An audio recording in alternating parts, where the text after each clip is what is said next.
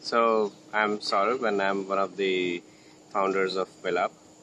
Millap is a crowdfunding platform for microfinance, giving loans to the poor, give them access to things like clean drinking water, sanitation, uh, training which helps them to get a job, as well as providing capital to entrepreneurs who are doing their small businesses and micro enterprises.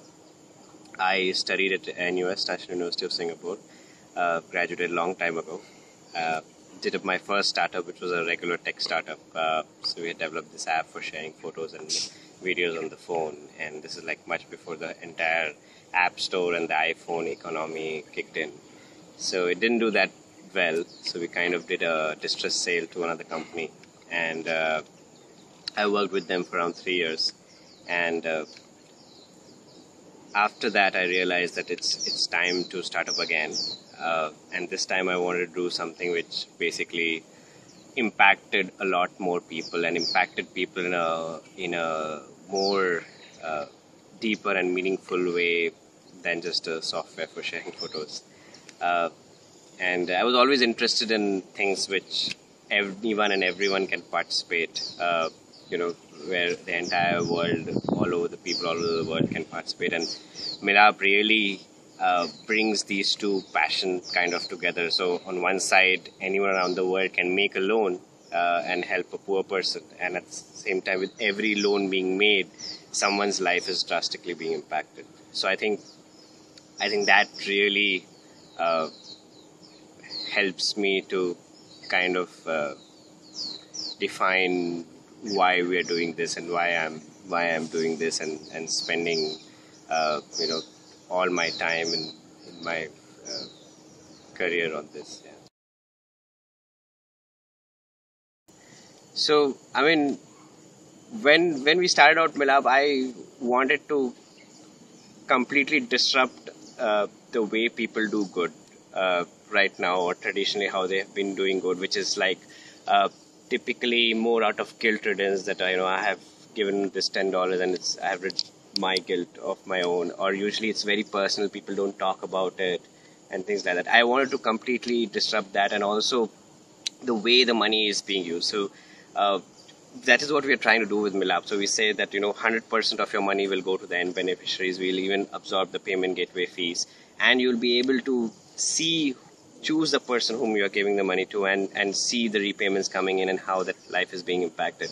So where I see Milab going is changing the way people do good, and making it very, very pervasive, making it something which is very, very like an everyday activity. How we eat, sleep, drink, party, people should be doing good and giving back to the community. Yeah, and if that can be achieved, I'll be really, really happy. Yeah, so I mean, as I said, for me, the primary motivation or the reason for existence is if I am creating difference and meaning in people's life and not just my own life. And Willap really helps to do that on an everyday basis. And sometimes we just get bogged down so much with the operational stuff, but once in a while you get this really nice email from a lender who has made a loan, and he talks about how happy he is on discovering Milap, that he always wanted to do this, and it was his dream to do it. And then when he saw Milap, he's like, okay, at least someone is living my dream. And that kind of really brings back all the juice and all the motivation to keep doing this better and better. Well, in a startup journey, there are a lot of learnings. I think you should. The chances of failure are firstly are so high that the only way to increase your success rate is to keep doing more and more startups. So if you don't get it right in the first one, you do the second time, which basically means that your success rate would probably be better than the first one. So there are so many things which you learn along the way of just being an entrepreneur. But I think the biggest quality of an entrepreneur is to be like this sponge, where doesn't matter what are your current skill sets, right? You just absorb whatever needs to be done, whatever is expected out of you to grow your company or to get things done. And I think that is one of the biggest quality of an entrepreneur.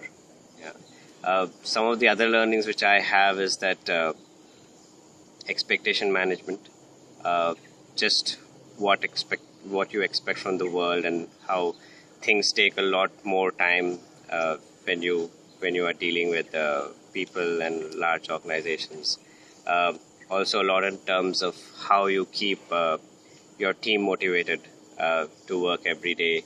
How do you kind of bridge the gap in the passion between you as founders and the rest of the team, and how do you kind of go beyond just extrinsic motivation of compensation and bonuses to actually intrinsic motivation of the people. And when you hit that, that's when you see real good quality work and output coming out of the people. Yeah, so that is like some of the softer skills which you learn just by running a company.